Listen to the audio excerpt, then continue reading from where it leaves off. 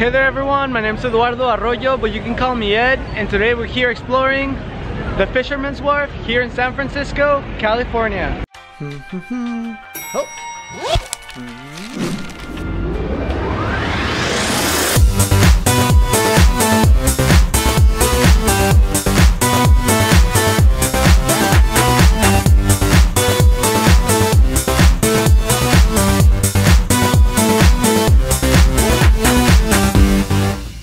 Once the home of San Francisco's fishing fleet, the Fisherman's Wharf was turned into one of San Francisco's top tourist destinations. Each year, this place attracts millions with its many tourist attractions, some of which include interesting museums and landmarks, delicious food, shops of all kinds, and many scenic views. The goal for today is very simple: check out what is there to do and to see here at Fisherman's Wharf, and overall just enjoy this beautiful sunny day here in San Francisco. So if you're interested, come with me.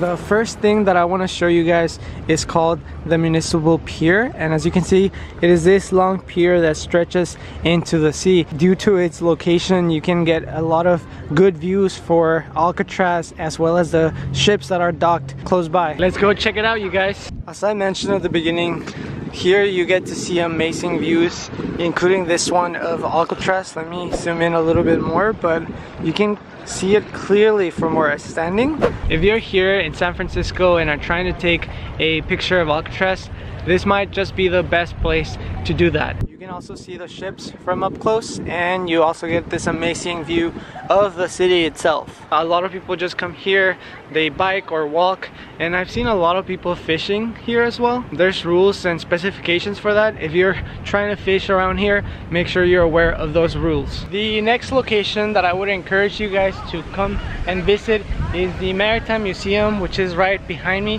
This place is so cool because it tells you the story of this area, specifically in connection to fishing and the sea. As you can see, we can't go into this place right now just because it's only open from 10 a.m. to 4 p.m. and it's about to be 6, so I'm a little late. I'll make sure to include some footage from the last time that I visit, but I strongly recommend coming to this place if you're interested in learning about the history of the places that you visit. This place is also free, so there's another reason why you should check it out, and there's also a free bathroom. So even if you're not trying to visit it, but you're in the area and need to use the bathroom, this is the place to come to. And I don't know if you can tell, but this place is in the shape of a ship. There's even an anchor right here at the bottom, so it's a really great place for pictures. Our next stop is here at Girardelli Square. This location has a lot to offer. It is a shopping center, there's restaurants in this area, and it's also the home of the main Girardelli store in this city. This whole place was actually the headquarters for the Girardelli chocolate company here in the US until they were bought out and moved to a different city. A lot of people come here in order to try the Girardelli famous ice cream and chocolate that is offered here. And there's another thing that is really cool about this place. Look at that, you guys. You actually get to see how they make the chocolate right here inside of the store. At the same time as you learn about the history of this place, you can see how they make chocolate live.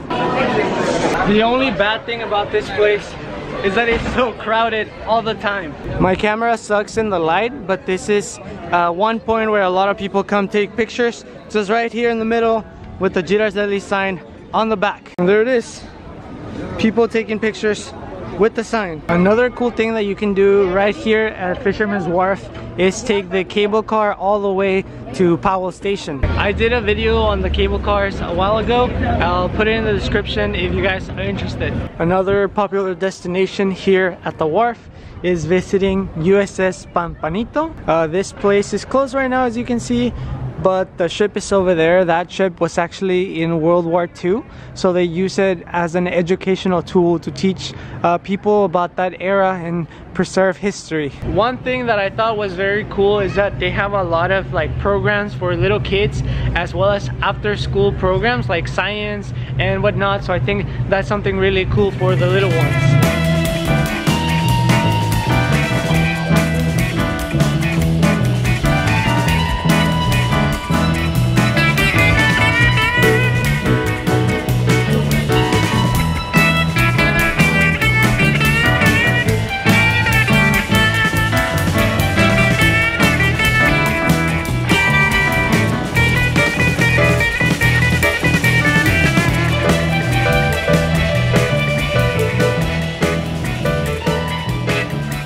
And if you want to find a place to eat around this area, you won't have any issues, as there's a lot of restaurants catering to the tourists that come visit. The famous In-N-Out place is right across the street from me, but I think there's better places than this. Let me show you right now. This is where you can get like legit seafood. So I made it to the area that I wanted to show you guys.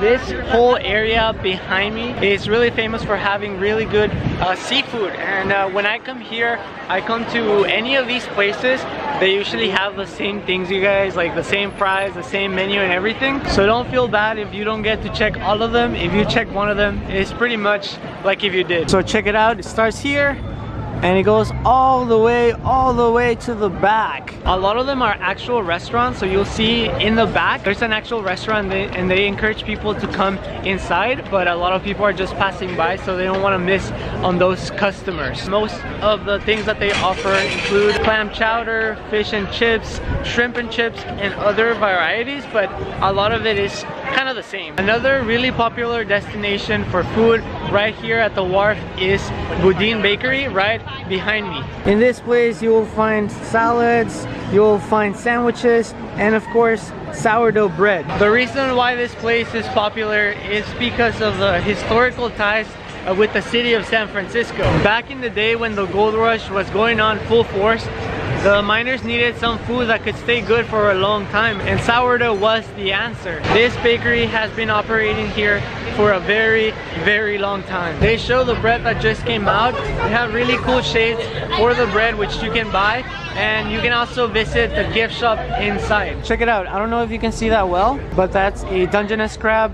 That is a bear at the top, I think, and there's multiple shapes. I think that's a crocodile or something, but as you can see, they're very creative. There are also many museums right here in the area. The Cartoon Museum, which specializes in art of cartoons and comics. The Musée Mécanique. In this place you will find a wide assortment of coin-operated musical instruments and arcade machines. So it is a very interactive experience, and it is very popular for the little ones. Other really famous museums in the area include the Ripley's Believe It or Not, as well as the Wax Museum, which are very close to each other. Like I mentioned at the beginning, there's a lot of stores like the one right behind me that sell a lot of stuff catering towards the tourists that come to this area. A lot of these places sell t-shirts, souvenirs, and other things.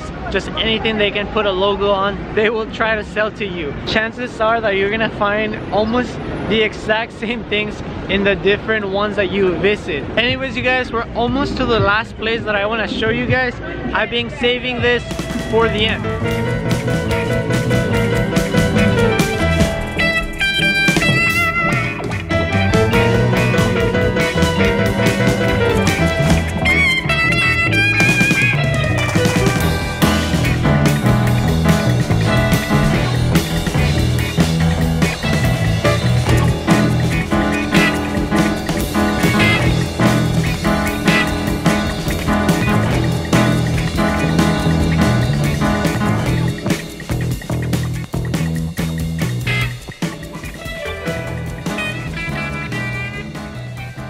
right here to Pier 39, as you can see right behind me.